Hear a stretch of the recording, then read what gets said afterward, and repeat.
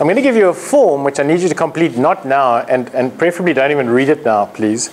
But it's going to be a score thing. So what we're going to do is we usually weigh people before a weight loss program, and we're all very used to it. We've been doing it since the 70s, and Weight Watchers has taught us beautifully how to watch weight. We realize completely now that watching people's weight is one of the really least important ways of determining if what you're doing is working, and one of the least important ways of determining if it's actually successful. So what this score form is going to do for you is it's going to plot you across a number of areas. We'll chat about that, and it's going to give you a score which you're going to add up for me. I just want to make sure that you heard that part. Please add it up for me. So it's going to have different sections, and I want you to total it at the end, and that's going to be how you decide if this is working or not working. Your weight, you will notice on there, is a very small component of the overall picture.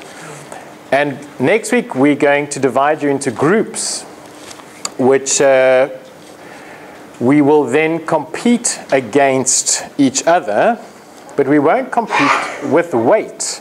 We're going to compete with scores. So I want to see who gets the healthiest over the next 12 weeks, not who gets the thinnest.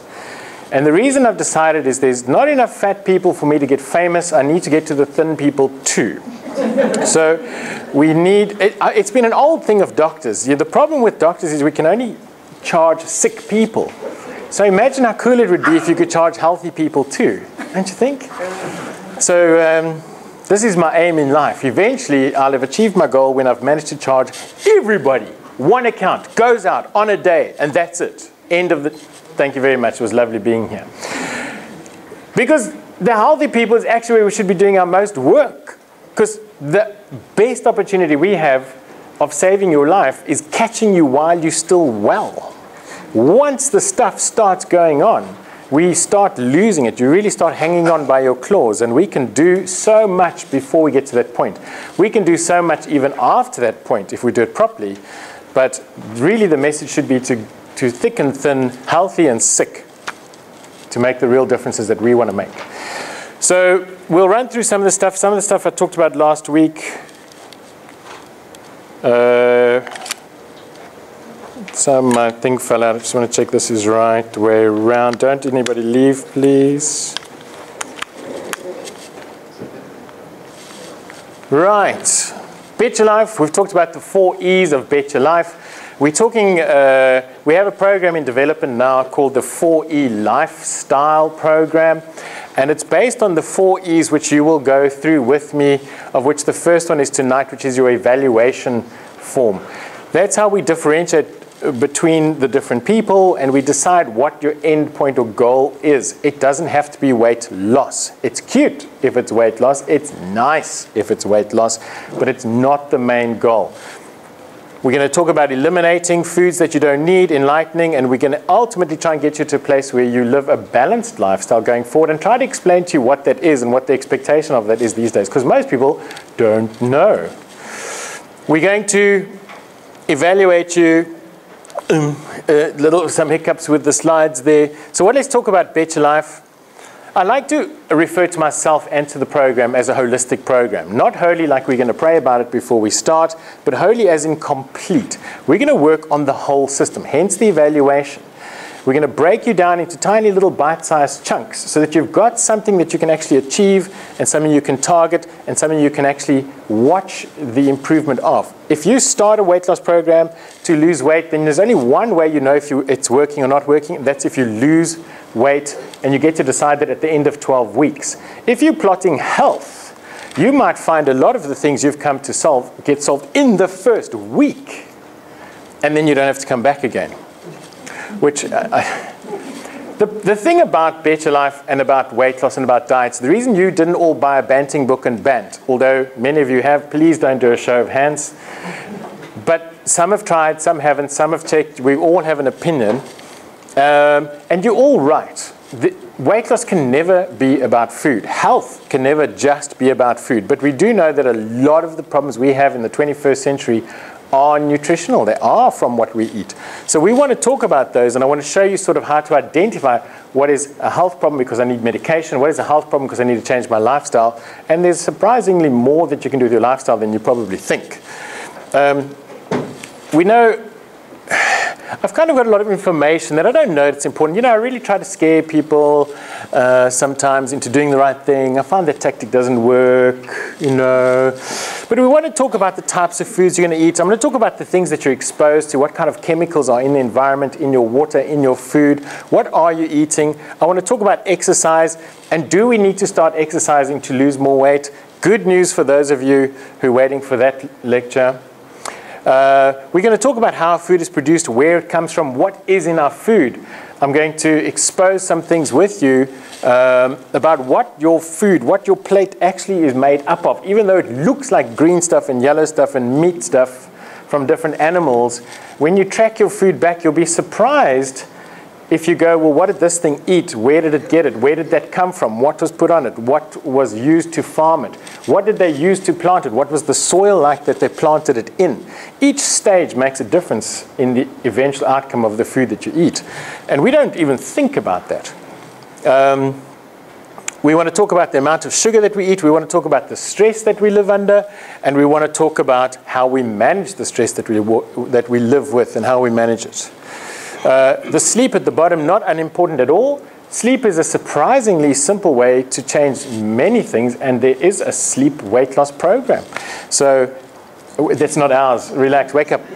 So there's a doctor overseas who does only two things for his patients. He tells them to eat foods that make you hot and to sleep 10 hours a day.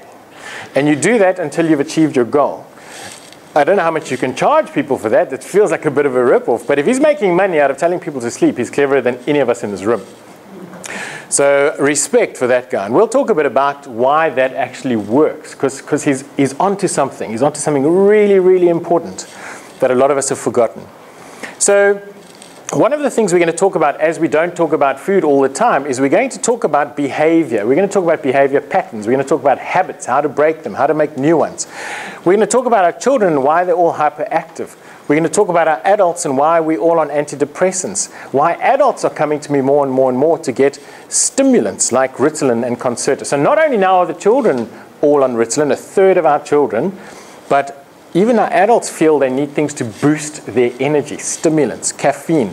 Lucky for us, we've got alcohol. The kids don't shame, they don't even have that. So after 60 years of treating cholesterol, we've made a very horrible discovery that we haven't extended the lifespan of these people with cholesterol yet. And so we have to ask the questions about what we're doing, and we have to challenge myths, and we have to challenge bad science. And you don't have to do it. I've done that. Other people have done that are cleverer than me, and I'm going to tell you what they did. And we're going to decide together if they're right or they're wrong. What else are we going to tell you? We're going to tell you that we know 1 in 3 of people in this room will die of a heart attack. But this is an interesting little statistic. How many of you think Adam and Eve or one of their kids probably died of a heart attack? When do you think heart attacks started? When did they start to exist? It's always interesting for me to sort of realize that heart attacks have only been around for 103 years. Officially, first diagnosis. This thing is not good. Heart attack. It wasn't diagnosed in Africa, and that was really horrible racial slur. Apologies. So the thing is, heart attacks have not been killing us for generations. They've been killing us for 2 or 3 generations. So some important questions must be asked by our generation, who with everything that we have not been able to fix that yet. 100 years later, and we still die of heart attacks in numbers. Spastic colon. If I had to get everybody in this room who has an irritable bowel syndrome or a spastic colon to stick up their arm, it would smell nasty in here. Everybody's dying of cancer. Well, we've got to die of something, no? Okay? But what I'm going to actually show you over the next 12 weeks is you get to pick your disease. If you pay a little bit extra, I'll even try and tell you the date, which is just a little thing we do with a ball. But 64% of our population is overweight. We need to address this because the truth is 64% of our people are going to die of things they didn't need to die of. and they're going to die 10, 20, 30, 40 years sooner than they needed to die. And, you know, have you noticed when you go to a funeral, the only person who's not crying is actually dead in the front? Because when you're dead, you don't care. So we're not really scared of dying. We're certainly not scared enough, but we are scared of not dying slowly, badly. Strokes, heart attacks, medications, dependent, people helping us bath, go to the toilet, sleep, can't walk, locked in a room, old age home. Anybody scared of that? If you're not yet, we can talk more about it, but none of us wants that stuff, and it's stuff that we can do something about. So this was a statistic that I based this on. It was a 2010 statistic done in the USA. We also had our own one in South Africa, but basically they showed that 8 out of 10 deaths in this current world in which we live, our environment, are caused by lifestyle-related issues. And we might touch on that if we have time. But that's a lot of people that didn't have to die of that. All right. So we did some diabetes statistics last week. I told you how much it costs and how scary it is. It's going to cost the world's population. It's an interesting thing. Now, we're not scared of heart attacks, but how many people are scared to ride their bicycles on the street? Yet your chance of being knocked over and killed is 0.0005%. So it's far safer to be on a bicycle than it is to have diabetes. And it's far, 0.0. But how many people are scared of a shark when you go and swim in the sea? When you can see your knees, you're okay. When you can't see your hips, you start to look. When you're swimming like this, you know they're following you. So it's amazing how scared we are of these things that are probably never going to happen to even anybody that we know. And yet this stuff, we don't care. This is going to knock years, decades of our lives. It's going to kill the quality of our lives, and we don't spend a minute thinking about it, because while we don't got it, then we don't care about it. And so I'm here to be the happy messenger of great joy to remind you, you're going to get this. So what are I going to tell you about your food? Some of you have done the course before. I haven't changed this too much because food's very basic, and a lot of people talk about food as though they know what it is. So we talk about things called macronutrients, the big stuff in your food. It makes it look like something, taste like something, smell like something. Fiber, carbohydrates, fat. There are a couple of things in there that we've become aware of. How long do you think we've known about vitamins? Is it 400 years, 300 years, 200 years? Anybody? 80 years. That's when we discovered, hey, there's something here. Okay, good. It's a Dutch person who lived a little bit in Australia.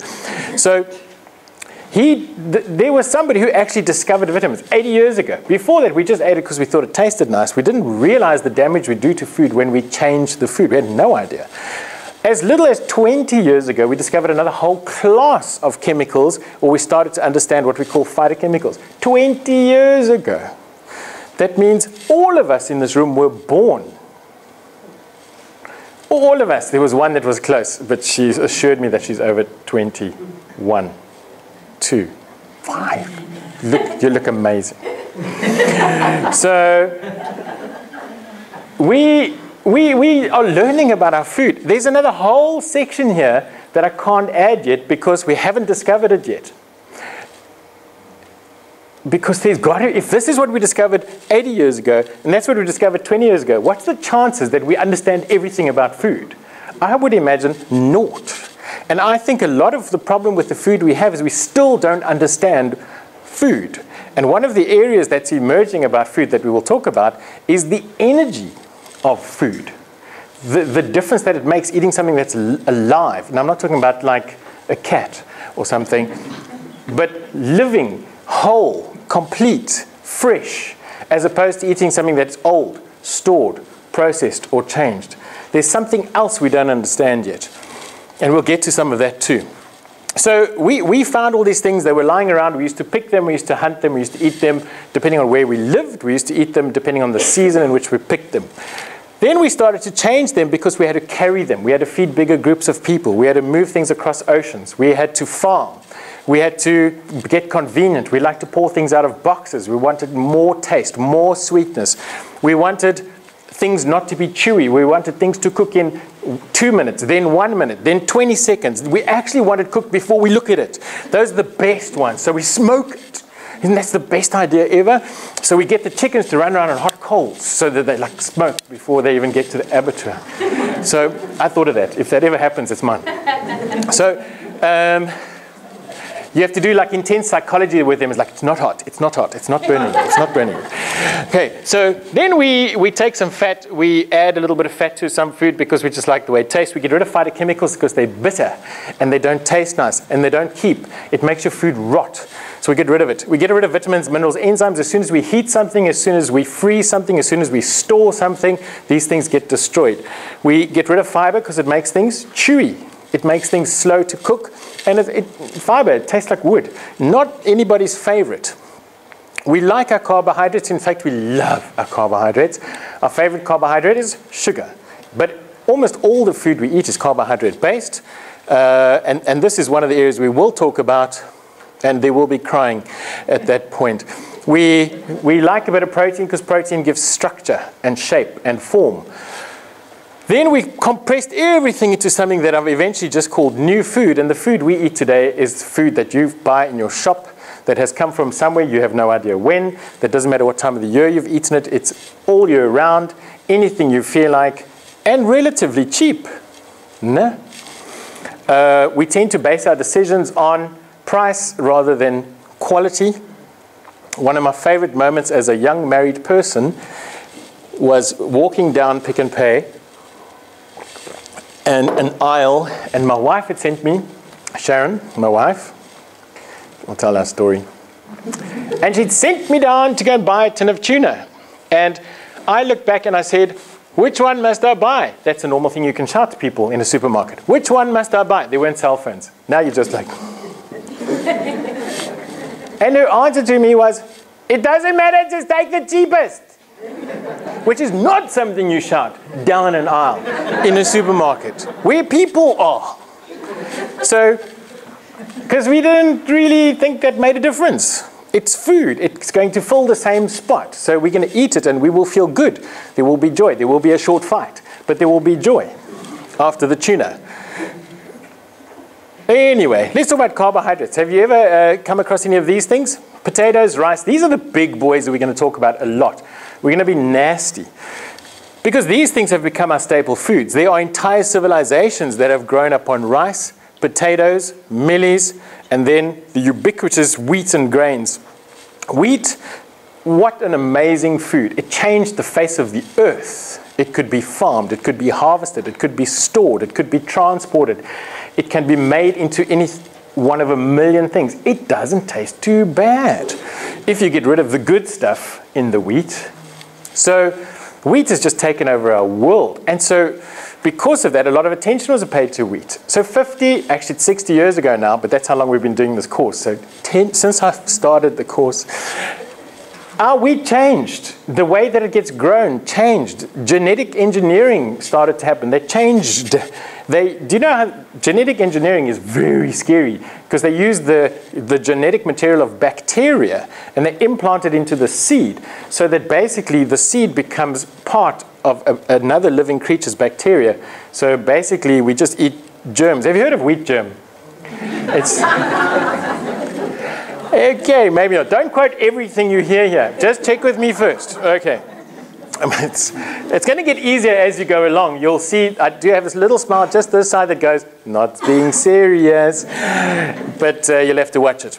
Okay, so when we talk about carbohydrates, this is the main group I'm referring to. There's only 5. It's very easy to remember. Millies, potatoes, rice, oats. It's kind of the things that you're going to miss the most. That's the easy way to remember it, okay? Then we talk about another group of foods. Why did that do that? Oh, what about carbohydrates? So we've talked a little bit about that. They taste nice, they're staples, we eat them. Proteins. What are the proteins that we know? Well, proteins are meaty foods. Proteins come from the animals primarily, and this is definitely one of our favorite kinds of foods. The thing with proteins is They contain high omega-6s because the proteins we eat these days are from farm-grown animals who are not pasture-fed. They're eating foods we feed them, millies, lucerne, wheat, leftovers. So a lot of grain-fed, which was promoted by, do you remember there were ad series? Checkers used to have an ad about the meat and how juicy it is because it's grain-fed cattle. We should have just sued them all, except that it did taste really good. Our animals are fed lots of antibiotics. I'm going to tell you why. Why are the animals fed antibiotics? Do they sneeze a lot? Is there a lot of flu on the farms? Do they not get vaccinations? Is it just really cold at night because they don't have roofs? Well, I'll tell you why they get antibiotics, and it's quite scary. We get a lot of those in. They get growth hormones because, you know, it used to be almost 4 to 5 years to have a cow from calf to go to be slaughtered. We've got that down to about 18 months, which, don't worry, I know, I get it. We're trying to do it quicker. But so far, we're down to 18 months. Chickens can be turned around in under 20 days. So we can make stuff like this. We literally have food factories. And the problem with those food factories is they contain living creatures. And let's just all hope that God's not like a cow or a chicken or something. One depends on what you believe, okay?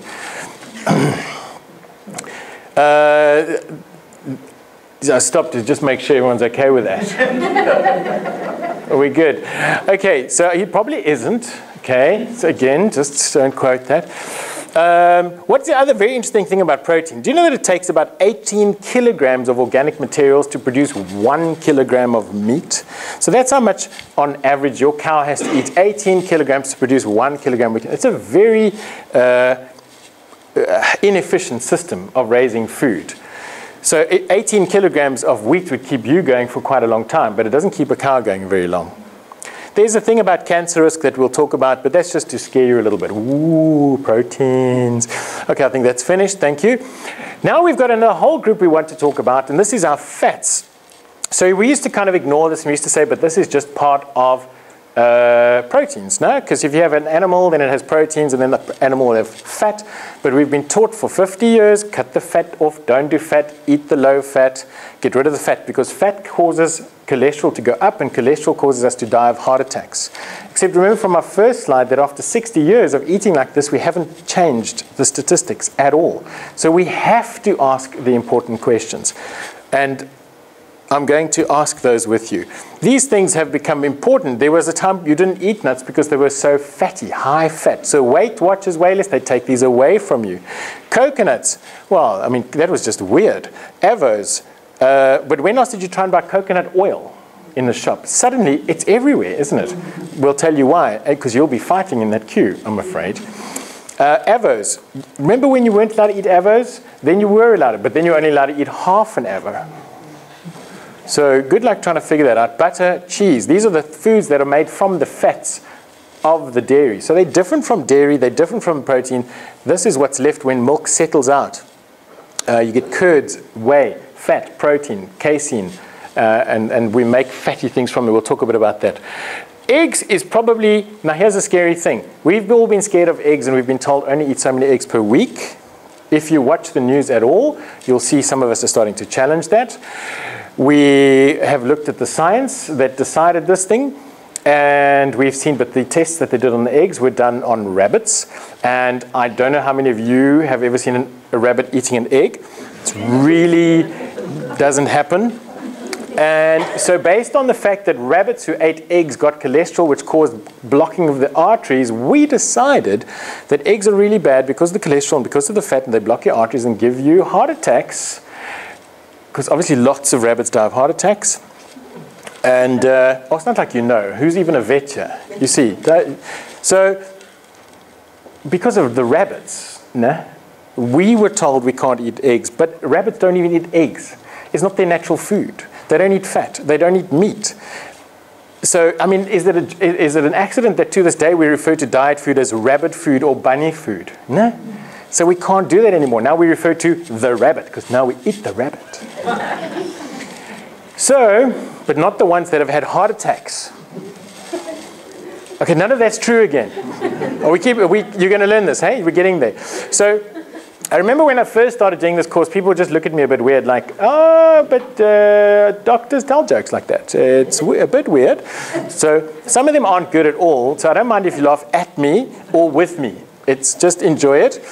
Try and keep up. So eggs basically are now the ultimate food. Now that we've decided we're not going to feed them to rabbits anymore, they are now the ultimate food. They contain proteins, they contain fantastic types of fats, a very nice blend of saturated, unsaturated, polyunsaturated fats. It's everything you need is in this egg. The shell's not so good, so don't worry, we're not going to challenge that yet. But stick with us. BetYaLife 2025. I'm pretty sure something's going to come in there. So we're not scared of eggs, and we're not scared of the fat in the eggs, we're not scared of the cholesterol in the eggs, and we'll tell you later on why. One of our theories is that fat, we don't believe anymore, causes heart disease. I can't explain everything tonight, just take it. Like, what? I've heard a bit of this. I was hoping this wasn't going to be one of those. Is that what's going through your mind? Have you all paid? Sorry, before I get too far into it. So, triggers, fats make us feel really satisfied. When you eat fat, you feel good. When you look fat, though, you don't feel good. But that's different. When we used to live in caves, now none of you were born yet, but say our grandparents, then they used to eat, they used to hunt, they used to eat loads of meat and butter, and your granny used to just drop the butter into the vegetables, and now you used to moan at her. Remember when you started to moan at your granny, because you can't put so much butter in there. You can't put the butter in the gem squash, because gem squash, actually I just thought it was a little holder for butter. But then we like moaned at our poor grannies. Stop doing that. Now we like, if only she was here. We know that there's the way that the energy of the fat is absorbed into your system is completely different from the way that the energy from sugar and carbohydrates is absorbed into your system. And insulin is a very important part of that. We're going to talk about that. Your body doesn't experience the stress levels, and we can talk about stress. That's going to be a nice, interesting conversation we're going to have. We're going to talk a little bit about vegetables. So here's the thing with vegetables. Are vegetables all amazing and safe? Are they just the most incredible invention ever? Well, no. So here's the good news for your children. Your children have been doing our diet for years already. Because when they say, I don't want that, because I don't know why everybody speaks funny like that, but I don't want that. So then you listen to them, you say, my child, you are blessed with wisdom from the gods. Thou shalt not eat these little trees, which I have tried many times to deliver by little aeroplanes into your mouth. But stuff tastes horrible. When you're young, you have twice as many taste buds on your tongue as an adult. So it tastes twice as bitter to your child as it does to you. You might remember a time when you didn't like olives. Now you kind of do. You didn't like spinach. Now you don't mind it. You didn't like pumpkin. No, it tastes like nothing. You drank your dad's wine and thought, that's it. Not only am I never drinking this stuff, but I'm going to become a nun. Which was weird for my mom, first real coming out experience. But anyway, so vegetables are not all good across the board. There are some vegetables that are way better for us than others. We'll talk about that more. This is the general thing about vegetables. They are very nutritious. They are very cheap. They are unprocessed. They are unsweetened. They are nutrient dense, and that's why we will talk about them. They contain all the minerals we need, all the vitamins we need, all the phytonutrients we need. We'll talk a lot more about vegetables, because vegetables are becoming the thing to talk about now. We had to add something to the list because we've run out of other stuff now. So now we decided to pick on fruit and vegetables. Fruits are awesome. They contain so many things that we need. But does that mean we need to eat lots of fruit? We have made possibly some mistakes in telling people fruit is fine, do as much as you like. We already realized the mistake we made with fruit juice by giving our children 100% fruit juice, which on the side of the box says 6%. Have you done that? Have you ever read that? 606. So it's all, the whole box is full. That's 100%. It's full of juice, which is 6% juice. Which, even though it says orange, is actually grape or apple. Have you catch 100% orange juice, but it's mostly grape or apple. So the 100% that is orange juice, but the other 99% is not. Do you get how that works now? McDonald's is the same. We'll talk about them. Anyway, so is all fruit good for us? Can we just eat and drink as much fruit and fruit juice as we like? Probably not, and we're going to talk about that. There will be much crying on that day too. We do like a lot of things about fruit, but this is one of the little problems with fruit. It's something that slipped through unnoticed through the system because we used to think it's a healthy, low glycemic index sugar. It doesn't affect you like sugar, sucrose, that you eat table sugar. But we've discovered some nasty little things about fructose. It's the cousin that will probably end up in jail if it keeps on going this way. Have you got that cousin? We all have that cousin. You know, you knew it when he was small, though. High glycemic index, micronutrients, minerals, vitamins. So very nutritious. It's got a lot of stuff in it, but it still doesn't mean we can just have it as much as we like. Okay, what are we talking about here? Here's some newer things, new kids on the block. So new, they still sprouts. This is Brussels sprouts. Remember, the usual reaction to Brussels sprouts is, ugh. So that's your granny's fault, no? Not enough butter. But these are exceptionally nutritious little vegetables. Now, the English caught on to that for some reason. And if you're ever in England at Christmas time, there are Brussels sprouts wherever you go. Barrels full of them. They're rolling off the sides of stuff. You can like water ski on barrels of Brussels sprouts. You don't have to eat those afterwards. But sprouts contain something completely unique. They use the sugars in the food to grow. So by the time you're eating a sprout, you're using something that's highly nutritious, protein-rich, omega-3 rich, with a very, very low sugar, because the sugar's been used to grow. So it's low carbohydrate, it's got natural fiber, loads of it, and you can just, these things just grow and grow. Some of them grow into trees. You might have heard of them, seeds. And so each one of these little things is power-packed full of nutrients. So we get that when we eat them. These little things you can buy. When else did you see Woolies and Pick and Pay? You can buy little troughs of things, wheatgrass and stuff like that, that grows, whose name I can't tell you now. Here's another thing we're going to talk about. How many of you have heard of kombucha tea? Or what's the sauerkraut, fermented foods? Now, the fermented foods is not the ones you throw out of the fridge because it smells a bit funny. These are the ones you actually eat because you say, yes, at last it's properly fraught.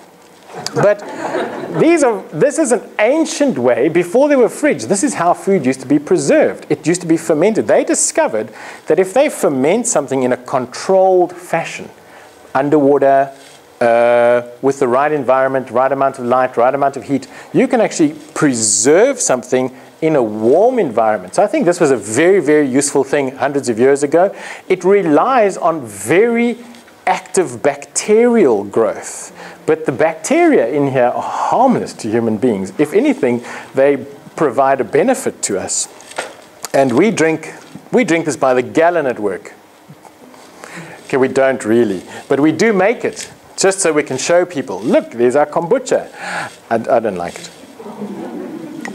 But my wife loves it. It's got a soury apple taste. It's made with tea and honey and green tea and rooibos, and you can flavor it with different juices.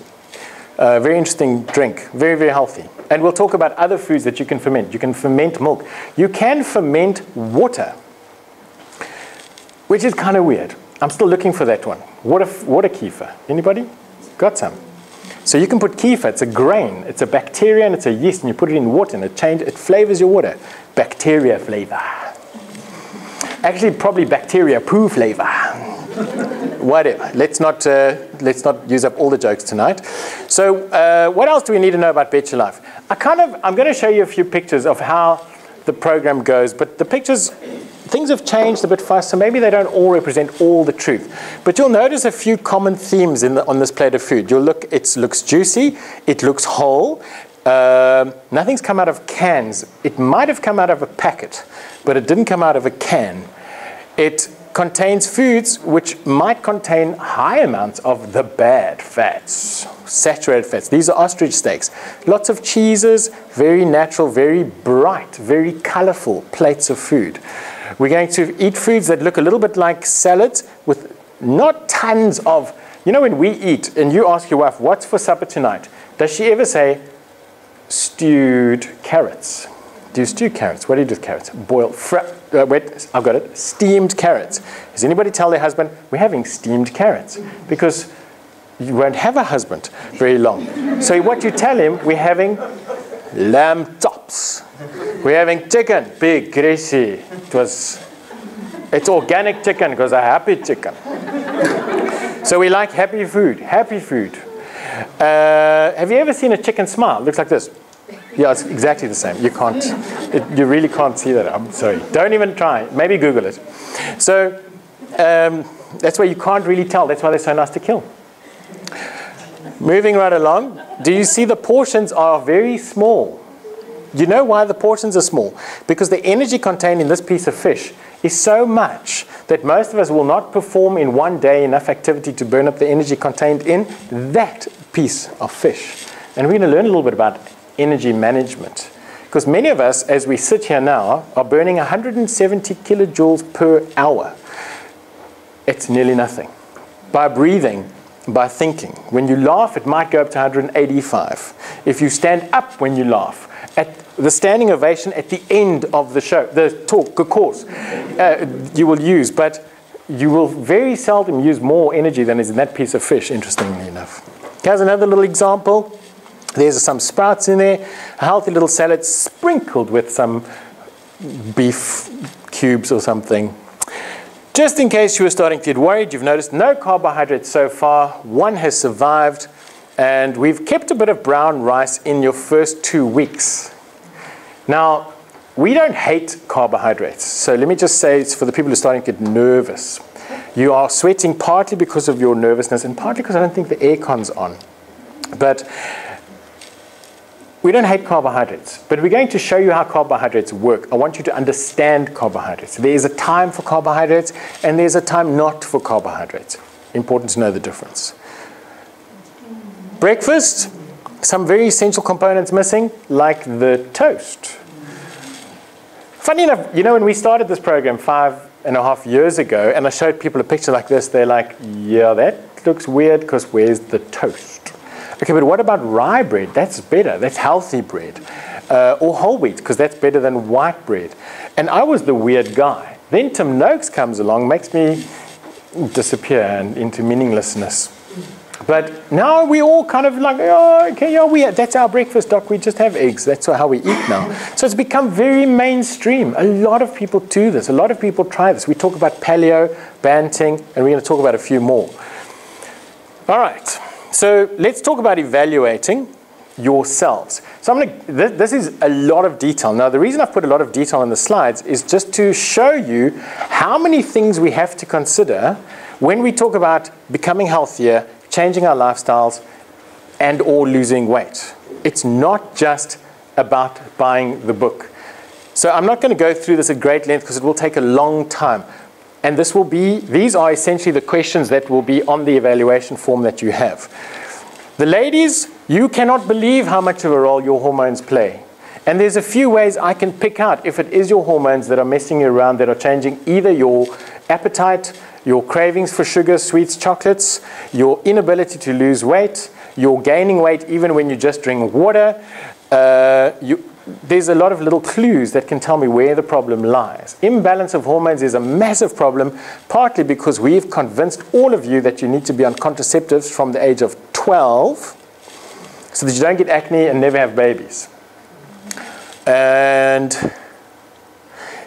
it's created a small problem, which we will talk about. The thyroid, always important. Unfortunately, not as big a factor as we used to think. People always ask me, when they're tired or they're overweight, they ask me if I have a thyroid problem. So here's the answer, yes. See, I saved you all 1,000 Rand. If you want to pay it though, that's fine. We will have a credit card machine. But yes, you have an under-functioning thyroid. If you weren't sure, if you're not convinced, you do. But not because there's something wrong with your thyroid. And I'm going to show you about how that works and why your thyroid's become overactive. But from the day you start gaining weight, or struggle to lose it, or lose it and regain it, or lose it and regain it again, you have a thyroid problem. And we're going to show you how to kick that back into gear. Your adrenal glands are two little organs that sit above your kidneys that medicine as a whole hardly ever speaks about. You know a lot of organs in your body, but have you ever heard of anybody who's got an adrenal infection? Did you know that you can have problems with the adrenals? You can have infections, inflammations. You can have a disease called adrenalitis. You can have adrenal fatigue. Some of us have heard of that. You can have adrenal failure. But you can have massive problems with these little glands. And what's crazy about these little glands is they look like two little puppies sleeping on our kidneys. They look like they're doing nothing. And let me help you with that. For many of us, they are doing nothing. So we're going to show you how to work those puppies up.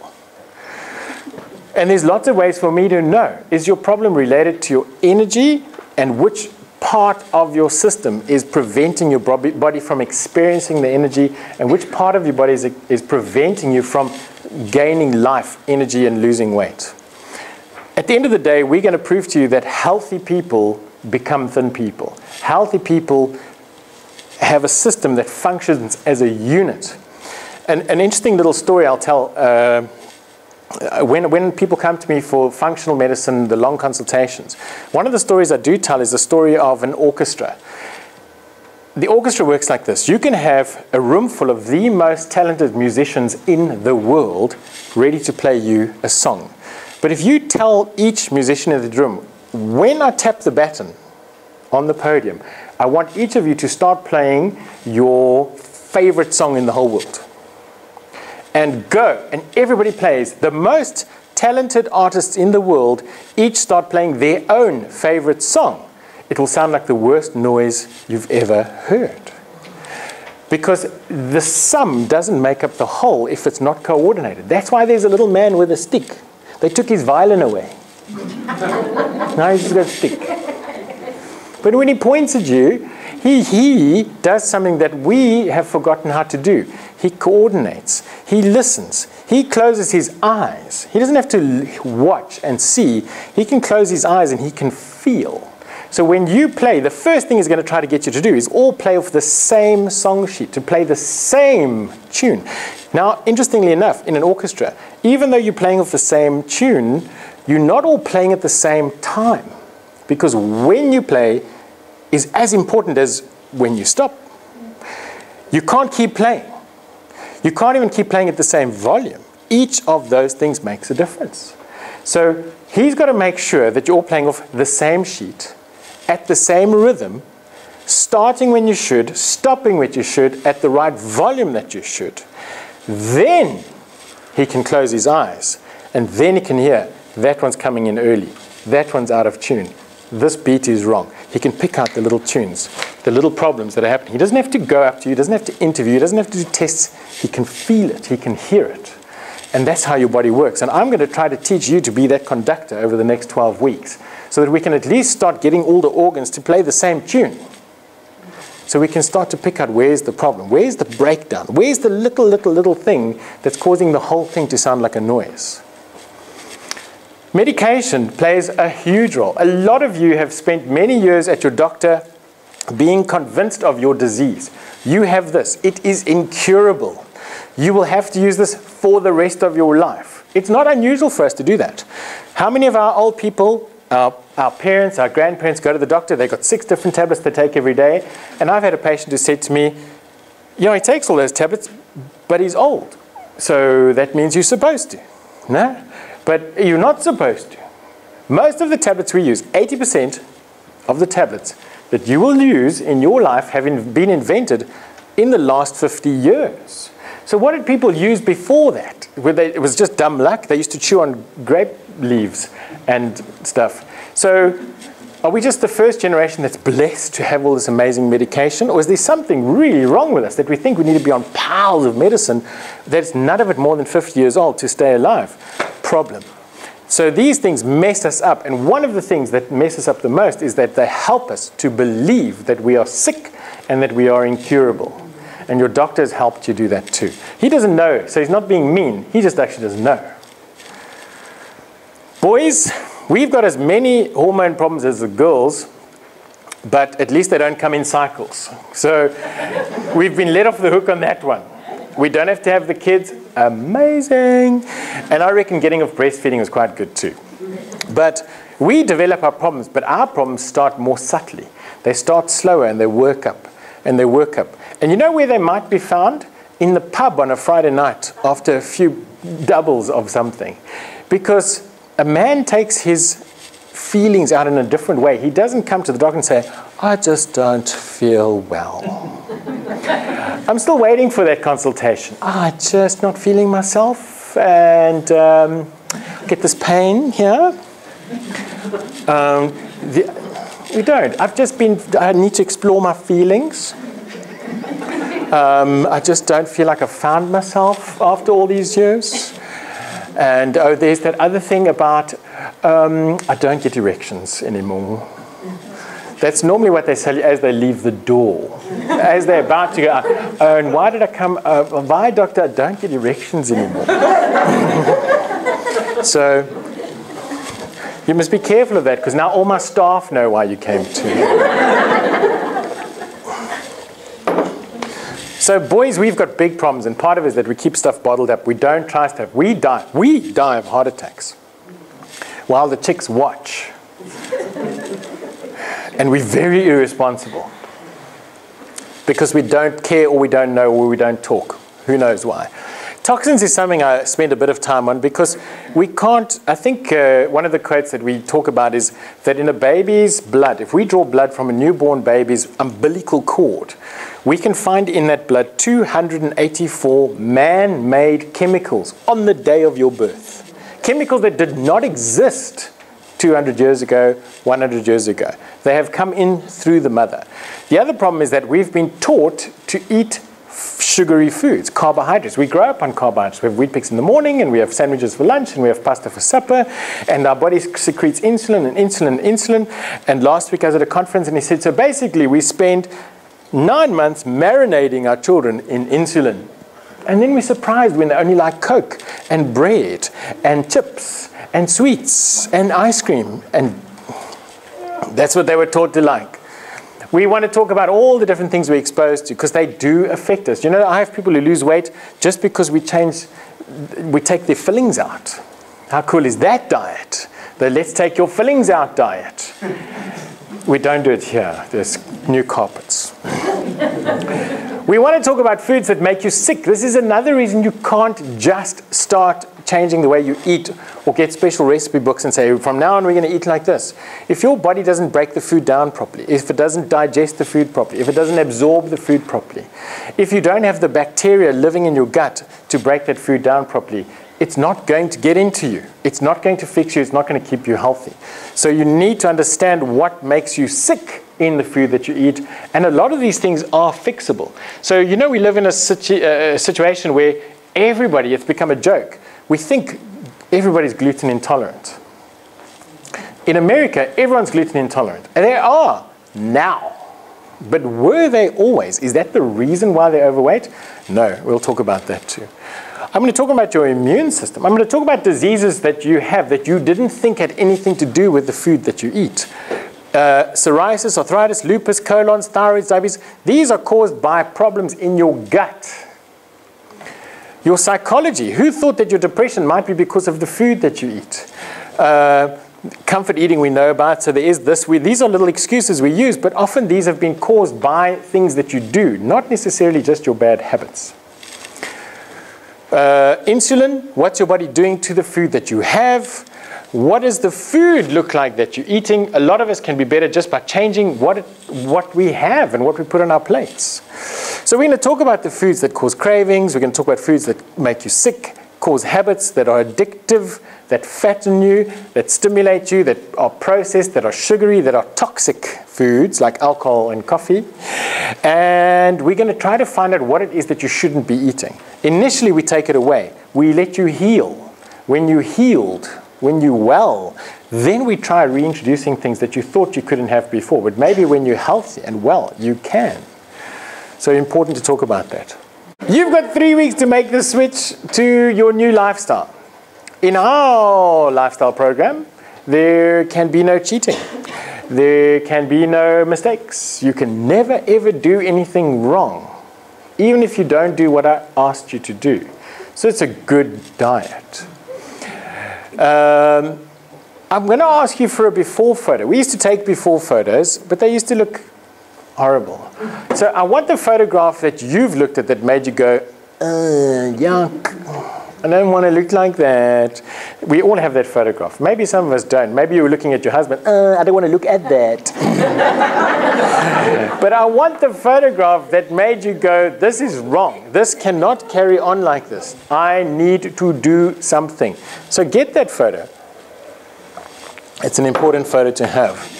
I'm going to, here's an interesting one that few people did, but I'm going to ask to see these things. I want you to take a photograph of where you keep your food. Not the good food, the other food.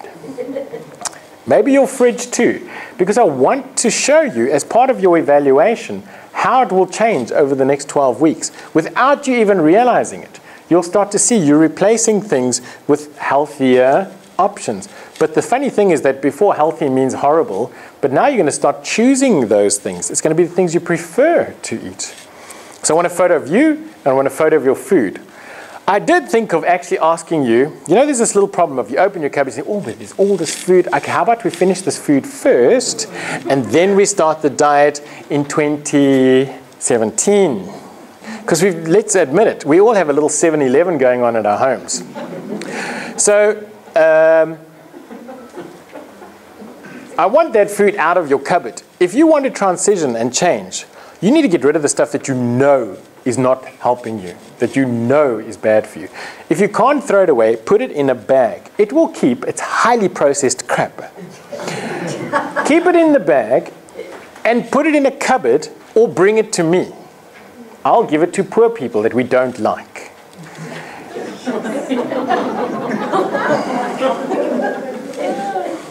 And you know, the people that threw poo in the airport, they should get that food. Anyway, get rid of the stuff out of your cupboards. There is something very interesting. Any of us who've got children will remember the time you went to the shops and your children were, I want that, I want that, I want that, I want that. And eventually you thought they're going to stop breathing if they don't get that. So you buy it for them because we're incredibly bad parents. And then when you get home, he goes and does something and forgets completely about the thing that half an hour ago he was going to die without. The other thing, have you seen your children how they fight over a toy or a video game or your phone? Until there's one better. Then the one they were going to kill each other for yesterday is lying over there. Now they're killing each other about a new one. So we are exactly like that. When you see stuff, you go, I'll have that. How many of you have been to a video shop, then you go into the video shop and say, I want to see Terminator 3. I'm sorry, sir, we don't have Terminator 3. It is 2015. And then, why are you in a video shop? There's box office. Okay, so if you don't have Terminator 3, then I'm leaving. Do any of you shop for videos like that? Maybe. But generally you'll go and go, okay, this isn't, you have to think back a little when we used to do this. When you go to a video shop, you go, what do we feel like? What looks nice? What's new? What's interesting? You are going to leave that video shop with something, even if they haven't got the one that you chose. And it's the same with your fridge. You will take the nicest thing, the nearest to you, sometimes the most conveniently available thing, because it's there, not for any other reason. So these are the foods I want you to think about that you are not allowed to have as we process the next 3 weeks, as you transition into this program. So we're going to take away a lot of your drinks, unfortunately, for a while. We definitely have to take alcohol away, I'm afraid. So we take away foods, maybe they don't make you fat, but they change your behavior. We're going to take your caffeine, your teas, milks, drinks. We're going to take all the grains away. We're going to take all the dairy away for a while, except for one which we'll talk about. We're going to take your veggies, your starchy vegetables, your potatoes and your sweet potatoes. We're going to take your refined foods. So good luck finding that the sweet diet. That diet didn't do very well at all. And then we're going to take away a few little extra interesting things. I want fruit out, vinegar out, pickled foods out, processed foods of any sort out, and beans out. Okay. So it looks like a lot of the things you used to live on. You're going to get a copy of this. You have already got it, don't you? You're going to get a copy of this. Yes. So before you leave... The green beans can stay, the baked beans can go. But later on, we'll have that talk again. But for now, green stuff you can do, okay? This is what you can have in this phase. You can have meats, venisons, you can have any of the meats, beef, lamb, pork, biltong. The unprocessed belongs to the ham, not to the biltong. Poultry, seafood. I really, really like seafood, and I want you to explore seafood. These are vegetable or plant proteins, tofu, corn, quinoa. Corn is like kind of a mushroom. It's a, I forget what it's made of now, but it's a, it's not meat, it's not plant, but it's a protein-rich food, similar to mushrooms. Vegetables, for the 2 to 3 weeks that we start the program, you can have any of the vegetables on that list. Salads you can have as well, any on that list. So there's quite a lot of foods you can have. Remember, all the meats are there. All the fish is there. Then you are allowed eggs. Only the amount safe for a bunny. So unless you don't have bunnies, then you can have as many as you like. You can have them breakfast, lunch, and supper. You can have mushrooms. I've left brown rice in for the transition. If you are scared, you don't want to give up your carbs, you've tried it before, you didn't like it, there is a carbohydrate option, but I don't want you to have it with meat.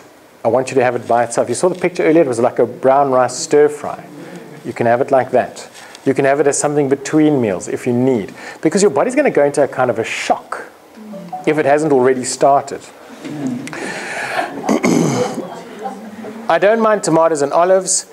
I don't mind avo or coconut oil or almond milk. MCT is a kind of an oil you get from coconuts. And I don't mind nuts to snack on. Preferably not salted nuts for this time, because we tend to overeat salted nuts. Unless you're superhuman, salted nuts are yummy. So be careful of salted nuts. Don't skip meals, but only eat 3 times a day. Try to get to 3. We'll talk about metabolism. I've had this conversation. What about 6 times? In the old days when we used to live on sugars, we used to eat more often. We don't have to if we eat right.